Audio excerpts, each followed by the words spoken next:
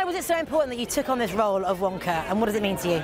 Well, I loved the original film, and I thought this origin story was very clever, so I wanted to be a part of it.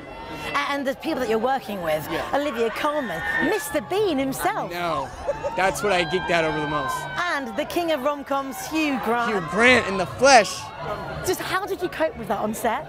I became an honorary Brit for a couple months. No, I don't know. I don't get to say that, but I just, I don't know. You just lean into it, and I don't know.